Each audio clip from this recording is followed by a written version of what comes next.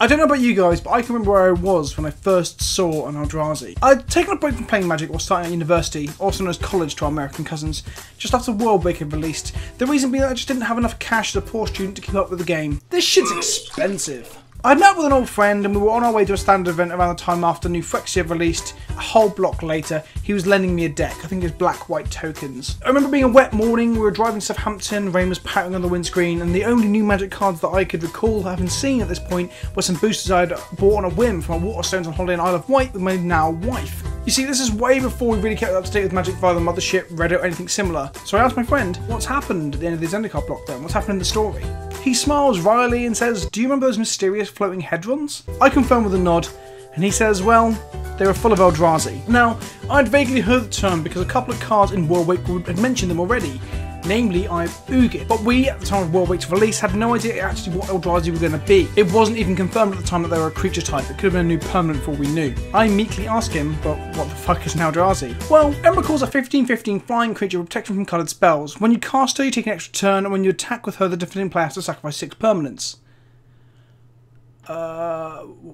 What? I remember thinking he was joking, until he showed me an image. I can't remember if it was from his folder from his bag or on his smartphone, but I just remember thinking, you're having a fucking laugh, right? No. This is Magic now. Ultimately, the huge, ridiculous Eldrazi Titans were exciting and suitably silly. Kozilek was the first Magic card I ever bought for more than £5 as a single. Now that is a slippery slope I don't invite you all to fall down. Help me! Help me! Fast forward 6.5 years from the release of Rise of the Eldrazi, and we've been and gone to the return of Zendikar. I was hyped to see a post-apocalyptic set where the surviving Zendikari people live in the shadows of cataclysmic events and the rise of the 3 Titans. But nope, we got a very dull war narrative in which Wizards of the Coast forgot that Soul Land led to unfair magic, and they put efficient, smaller Eldrazi like Mimic to space a Thought-Not-Seer and Reality Smasher without testing them alongside Temple and Eye of Ugin. They fucking broke Modern. During that period, I travelled to GP Bologna, the first GP I ever tested heavily for. I played a lot of Modern going into that tournament, so I'm really sad that my results were so fucking bad. Eldrazi Winter was insane. Every deck, excluding Affinity, was skewed heavily to deal with a new menace. The top 8 was filled with 5 different varieties of Eldrazi decks. The winner, Kea Patel, was also piloting an Eldrazi deck. Then I was banned, and normality was kind of restored. However, in spite of one of the most broken enablers being banned, the Eldrazi cards are good enough to still find a place in Eldrazi Tron list, Ban Eldrazi, and Black-White Eldrazi and Taxes. Seemingly every man and his dog keeps asking me to play it, so here we are. I am doing it. This is a competitive league with Eldrazi and Taxes. Don't say I never get you anything, you ungrateful fucks. The Eldrazi variant Death and Taxes looks to play a stronger tempo game than that of the mono white or green variant, but doesn't grind quite as well. The game plan is to deploy Disruption into Disruption and win before our opponents can recover. It plays the typical assortments of Vile, Catches, Thalia, and Ghost Quartz to act as Strip Mine. However, it combines this with Hand Disruption of Tidal Hollow Scholar and Thought-Not-Seer just to disrupt our opponents on a whole different axis. Strangler and Push provide us with more removal, making the deck a stronger mid-range contender in some matchups, whilst the fun of Gonti is some sweet tech, but I'm unsure of how competitive the Lord of Luxury actually is. Also, what kind of a name is that? He looks like a fucking executioner. I thought that railing in front of him there was a bloody axe until I looked a bit closer. He looks like a Marvel villain from like a Thor movie, but he's over here banging bitches and boys and mass orgies and eating grapes and shit because he's oh so luxurious. What a mad lad. As always, a huge shout out to my sponsors over at MTG Traders for helping me to put this content out, lending me cards and supporting the channel with its growth. If you want to get a discount over on there when buying your MTGO cards, you need to use the code GGGetWrecked for 8% off, and that helps to support the channel also. And don't forget my beloved patrons too, help me to keep pumping out this style of content, shouting out boners and playing Death and Taxes and shitty decks like bees. You are the real MVPs. If you want to support me, there'll be a link to Patreon in the description below. When you become a patron, you can hang out with us in the Discord servers and get involved with brewing some new ideas for the channel. Now, before someone in the comments complains that I talk too much prior to gameplay, here's the fucking gameplay, so buckle up kids, it says Eldrazi time, you motherfuckers! We keep a respectable one-lander with removal, Vile, and 3 key 2-drops. Life is good. Our opponent leads with a tapped Colonnade. Control, eh? We top deck an untapped Black Source, which is great for us here. We take a look at what he's working with thanks to Sculler. Sculler is the most polarizing card in the whole deck in my opinion. He can lead to you getting brutally blown out much like Queller can if you stumble after deploying him, but here's a zombie on a boat, which is a truly unique thing in all of Magic, so he's got that going for him, I guess. We take the path, otherwise Scholar will get wrecked next turn. We can use Vial to play around his in-hand Queller now that we know about it. Our opponent plays a fetch land and I get excited, however he knows what our deck does and cracks his fetch in response to our Vial trigger. The Jesus ain't schooling fools on this day, friends. I decided to deploy an Arbiter to make him play more carefully with his mana. I decided not to show my whole hand by keeping Thalia in the Vial, unsure if this was correct in hindsight. On his turn, our Scholar gets pathed and we can't search due to Jesus. Now he has another path in hand. Brilliant. As I said, Scholar feels bad if your opponent draws the relevant removal, which is every removal spell in Modern short of Gut Shot, so yeah, he's a bit shit. We decided to deploy Thalia in our turn in response to the Vial trigger to play around getting pathed with no mana available to play through the Jesus' ability. We get in for 2. In end step, he paths us for 2 mana and we pay and search up our only other basic land. He plays a Geist of St. Traft, known for slapping you upside the aft. Is that the slang for the head? No? Okay. We draw another land, Weak Source. We play our second Vial and swing for 2. On his turn he slams in with Geist and we ambush him with our Strangler and take 4 damage on the chin from the accompanying Angel. Geist does die in combat however, so we feel good about this, like a warm sunset on a summer's day. Fuck you, Geist! We untap and draw yet another land. Good.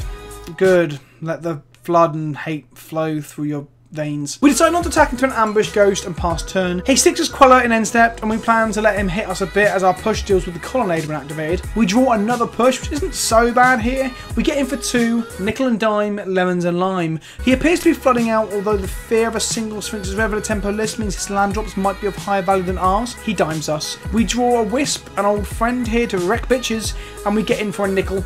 He dimes us back.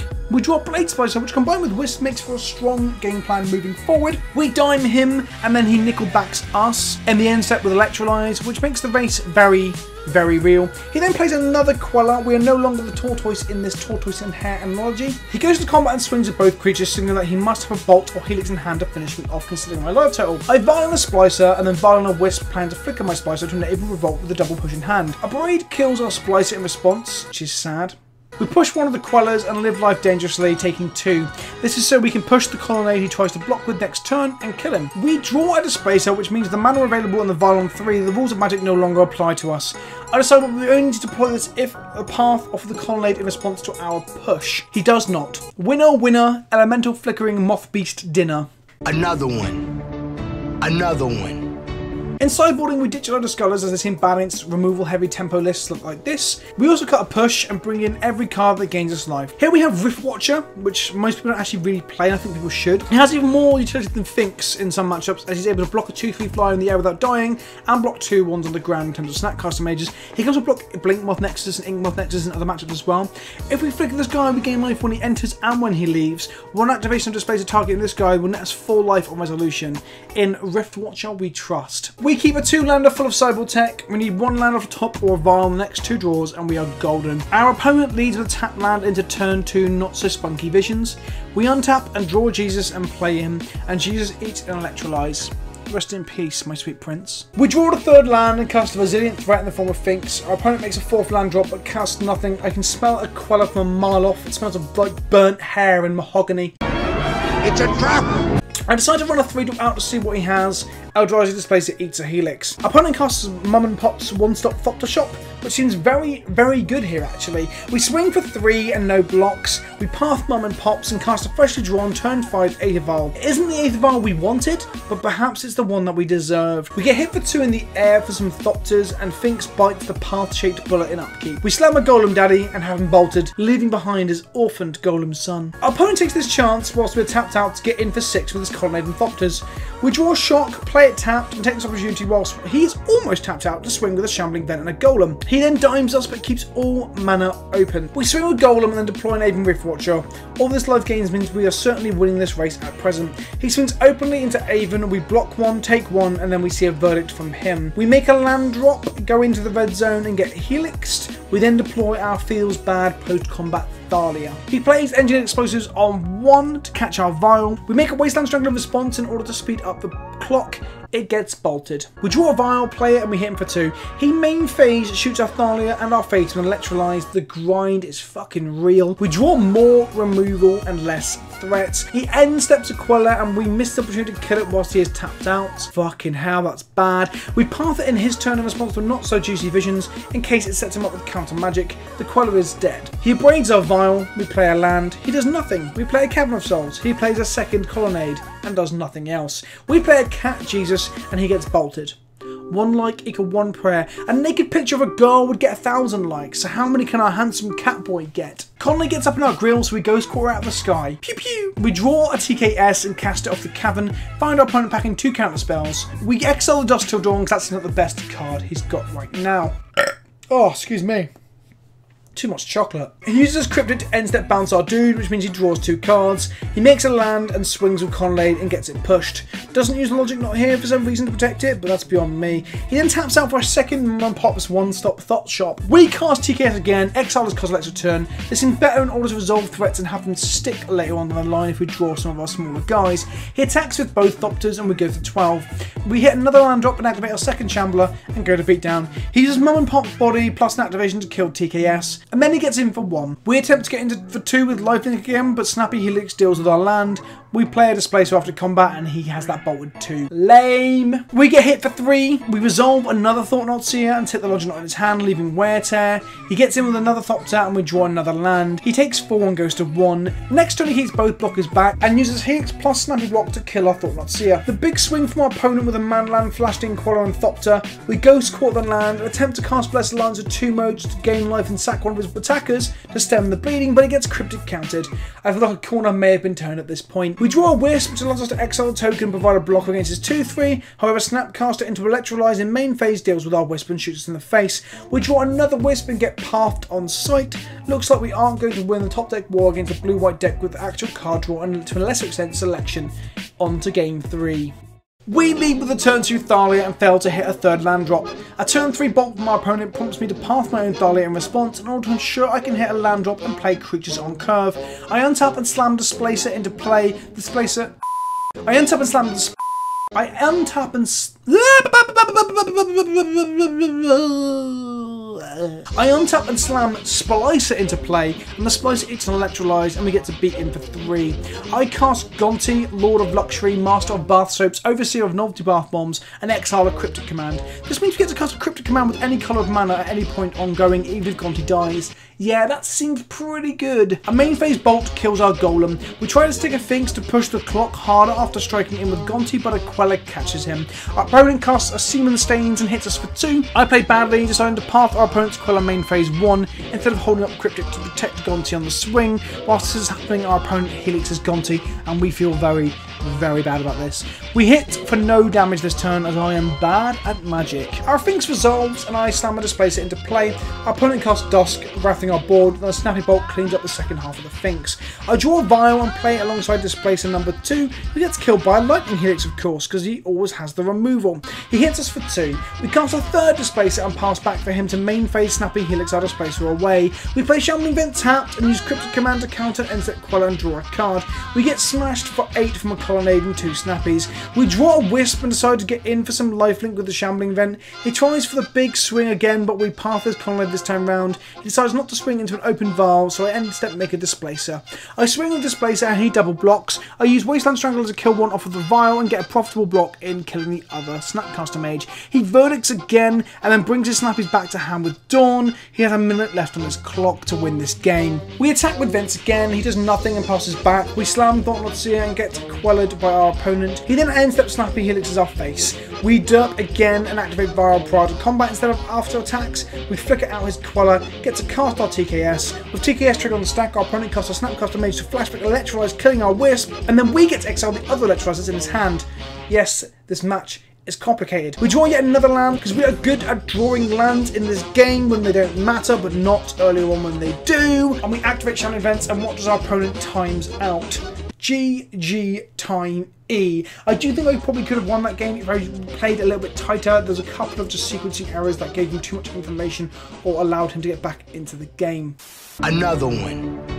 Another one. Another one. Our opponent leads Eldrazi Temple into Relic of Progentus, which means we are up against Eldrazi Tron. What kind of a prick plays Eldrazi? We lead Swamp into Vile, and our opponent makes a turn 2 Matter Reshaper. We play Thalia and pass back. A Machine Gun Bastard for 1 kills Thalia off, and we get hit for 3. We untap, play a Ghost Quarter, play a Thalia, Vile and Cat Jesus, and strip mine our opponent's Eldrazi Temple. Praise the Lord! Trying to do the sort of like, you know, like the fucking like puritanical preacher from like Southern States of America style thing, like praise the Lord! Praise the Lord! By the way, I don't know if you guys have heard, but a chain of bakers in the UK called Greg's had to publicly apologise for posting a picture of which a nativity scene had the baby Jesus replaced with a sausage roll. The reason they did this was that sausage rolls are one of the most popular products. Personally, I thought it was a great bit of humorous advertising and don't mind one bit, but others had described it as a sick, anti-Christian humour. Sounds like someone needs to chill the fuck out and eat a nice, hot, moist sausage roll. Yeah. I need to stop drinking tea before recording. Fuck. Our opponent misses a land drop. We attack him with Thalia, he blocks with Matter Reshaper and doesn't find a land off its trigger, revealing TKS instead and draws it to hand. Our opponent hits a 3rd land, the 2nd piece of his Tron setup. He isn't tapping out those, so we can't strip mine him again. I just want to take a look at his hand with my own TKS. We see a plethora of threats, most of which are super scary if he hits a land off the top. If it's a Tron landing with the Khan, if there's any landing with the TKSs. I'll take one of the Thought-Knot Seers as I don't think I can beat both of them in a row with this current hand. He plays one of the Thought-Knot Seers and takes our removal. We draw a Scholar and take the Matter Reshaper out of his hand as it's a threat that he can actually play right now. We then strip mine its Urza's Tower, taking him further off Tron. We trade our TKS for his TKS and each draw a card. Frustratingly, I drew a Wasteland Strangler that would have been great in this scenario to stop it from being a trade and to be up on my side, but just one card too late. He does nothing for his turn. We untap and swing for 6. Scholar gets killed by a Spatial Contortion, giving him his Shaper back to hand. He hits a 4th land drop and plays the Shaper. We kill it in end step with Strangler off the Vile. We get in for 7 and he concedes under the pressure. Another one. Our opponent leads mine into map and we play nothing on turn 1 and slam a Scholar on turn 2. Playing the Arbiter isn't worth it as he just cracks the map in response. Our best bet here is to try and take the payoff and then Cat Jesus plus strip mine him next turn. We see a Smasher, TKS, TKS. We take a TKS here in the hope that he smashes next turn, allowing us to then resolve Cat Jesus and go for the strip mine plan. He goes and finds the missing Tron land in the end step with his map. Thought-Knot Seer comes down and rips away our Gonti. That feels like a mistake. Unless he has drawn Spatial Contortion, which I think he has. We draw Path, so I let to keep up Path alongside my Arbiter. In hindsight, I'm not sure if I like this line. I got the read that he did have Spatial Contortion, but he cast it in his turn when his Tron lands are online. We path his TKS in response, trigger, and draw a Temple. We then get smashed. We draw another Cat Jesus because all good religious icons come in multiples. I mean, just look at the Spice Girls. I decided to go all in on taking him off Tron and or a 2nd smash over the top with my Ghost Quarters in order to maximise our chance of surviving.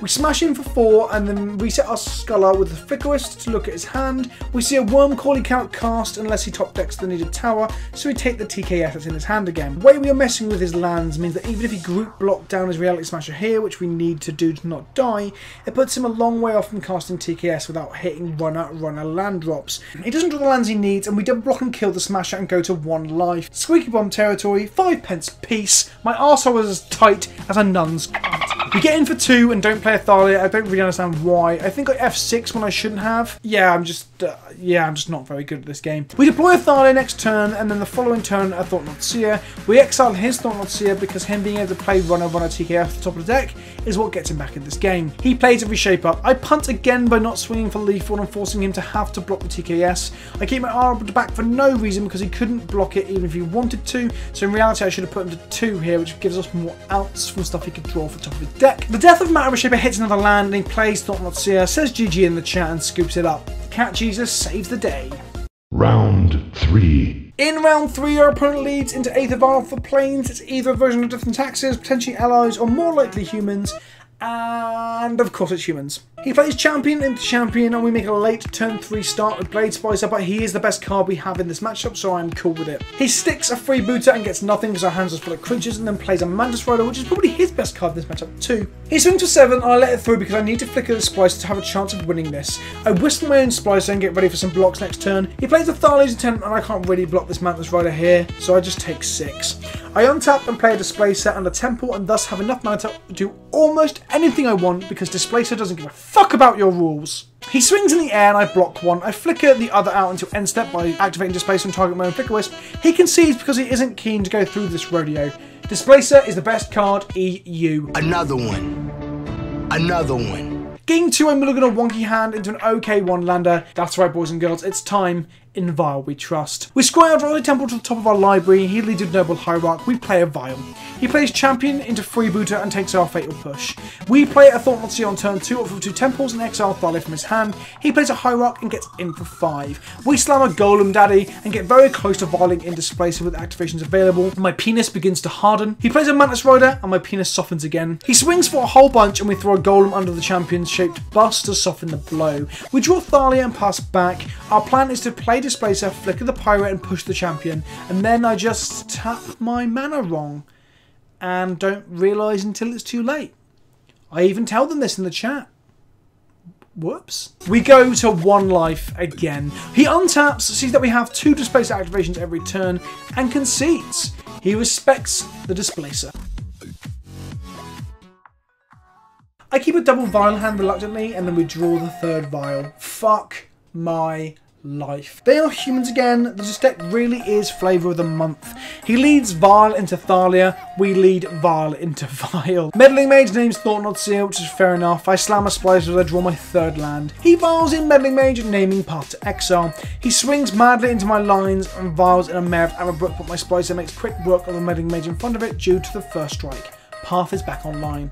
I draw a Wasteland Strangler, we Path his Mare, and then Vile in the Strangler, and use the Path Male as food to strangle the Thalia after combat. He has seen enough, and he concedes. A quick aside, has anyone noticed how similar Flicker Wisp and Wasteland Strangler actually are visually? Like the 2 sides of the same multi-dimensional spacefaring coin. One is sharp and jagged in its tentacly beauty, angular, chiseled, handsome. The other one slick and tubular, curving tentacles like a sexy bowl of space monster spaghetti.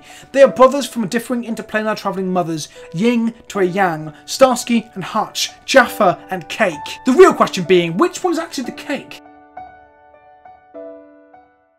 In Game 2, we keep a hand with our best cards in this matchup and can't complain. He has no turn 1 play, which makes you think his hand is either complete garbage or he's kept it on the strength of Cyborg Tech, but it's still garbage. We lead with a Vile and our opponent fails to make a 2nd land drop.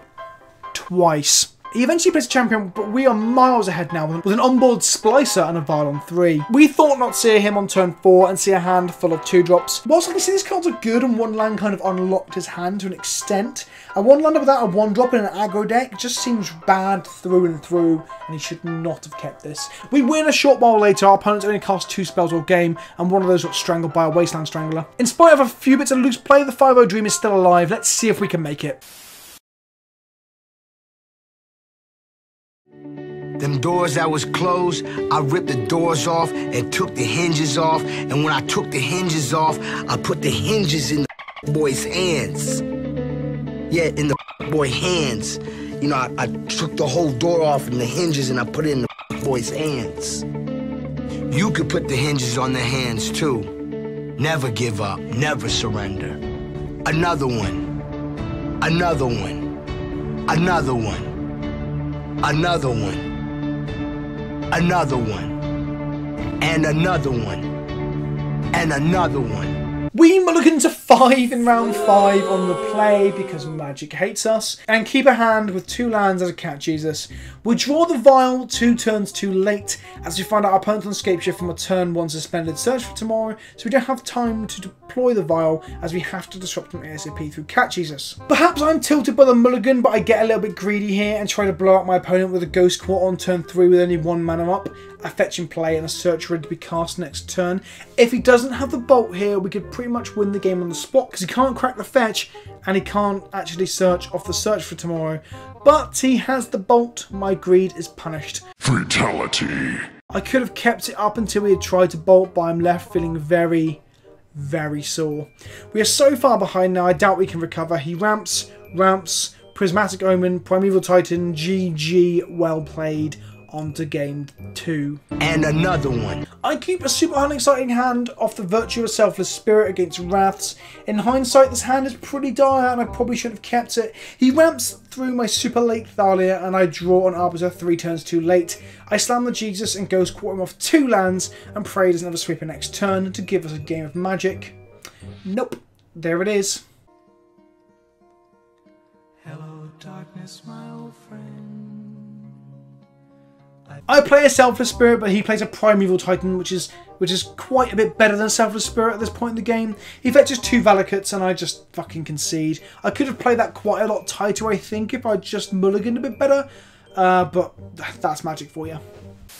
So 4-1 is a respectable first-time league with the deck. It's obviously a strong variant of the Death and Taxes archetype, and I think any Taxes player should have access to it, especially in a combo-centric metagame, because the hand disruption is so good at stopping combo decks, excluding Titan Shift.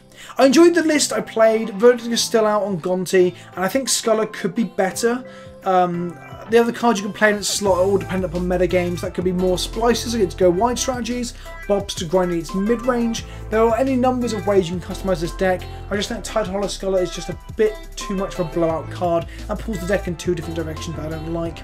If you enjoyed the video, be sure to let me know, like the video, drop me a comment with your thoughts on the video or the deck, and don't forget to subscribe. We are so fucking close to the 10k mark with this channel now. Less than 150 subs to go at time of recording, so make sure you share this video with all your modern loving friends. If you want to support the channel directly, then there's a link to Patreon coming up on screen shortly. In the meantime, don't forget, if in doubt, flick it out. I've been PleasantKenobi, and I'll see you all very, very, very soon.